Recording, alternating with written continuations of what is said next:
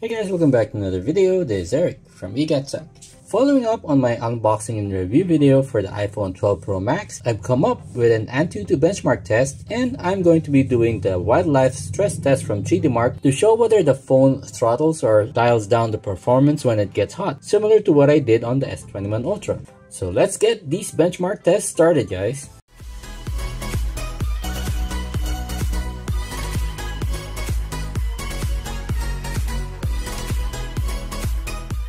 So on screen, I'm showing the first Antutu benchmark test I did on this phone. It's not where I'm expecting it to be, so I'm going to be running another test before I go ahead and do the wildlife stress test. So let's test again.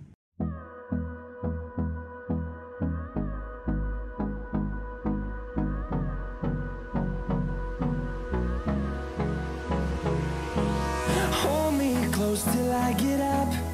Time is barely on our side. What's left? The storms we chase are leading us, and love is all we'll ever trust. Yeah, no, I don't wanna waste what's left.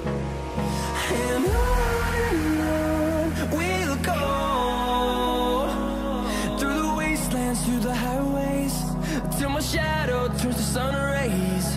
And on we'll go, through the highways, and on we'll go.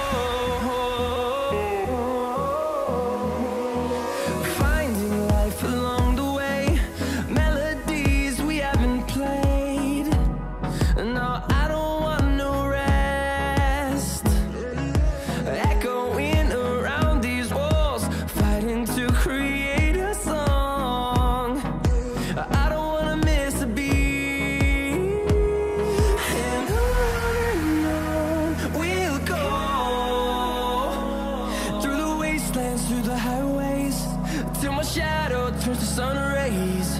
And on we'll go,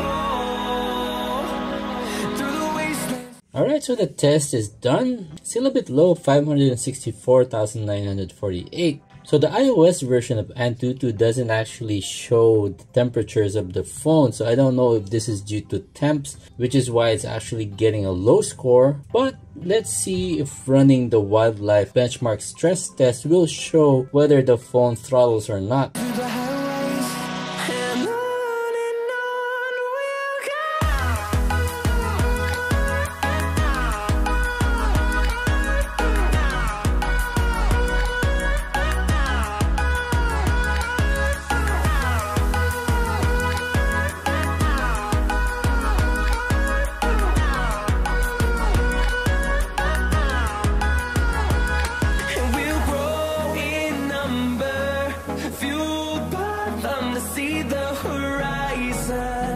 Turn us to thousands, and we'll grow in number, fueled by them to see the horizon.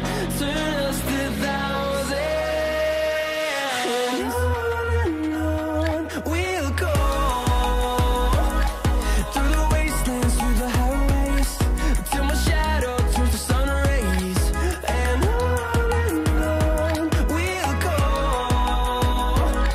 through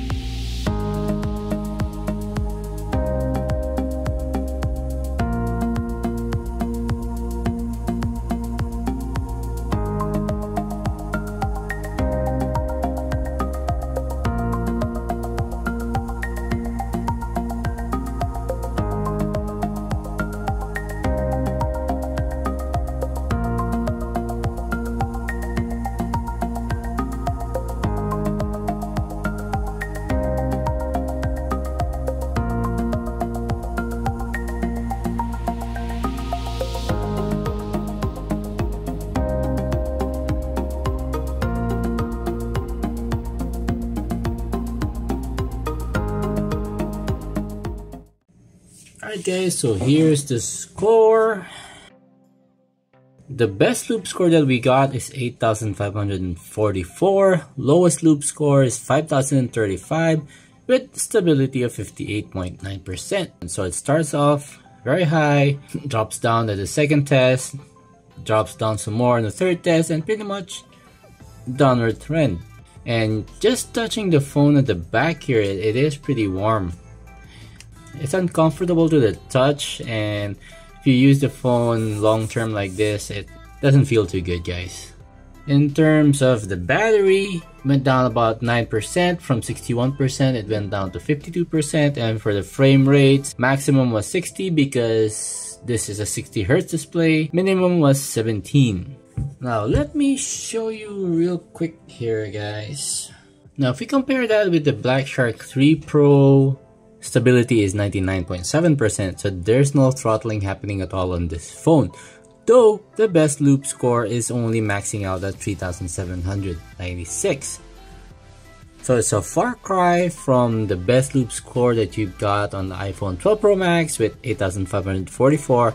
And even though it dialed down the performance, that 5,000 lowest loop score is still a lot higher than the best loop score on the Black Shark 3 Pro. Now if we compare that with S21 Ultra over here, again there's no competition here. Your best loop score is 5,220, but one thing here that you don't see is the temperature. So here on the Android side of things, you can see the temperature reading, it maxes out at 44 degrees. So stability wise, you're going to be seeing a more consistent frame rate on the S21 Ultra compared with the iPhone 12 Pro Max, though you're going to be seeing higher frames per second on this phone. So those are the scores I'm getting on the stress test for the iPhone 12 Pro Max with the A14 Bionic chip. Stay tuned to the channel, guys, and I'll be doing a more in-depth gaming test and see how well the iPhone 12 Pro Max performs in demanding games like Genshin Impact. So with that said, let's end this quick video here, guys. As usual, like and subscribe, hit that bell icon notification, and see you all in my next one.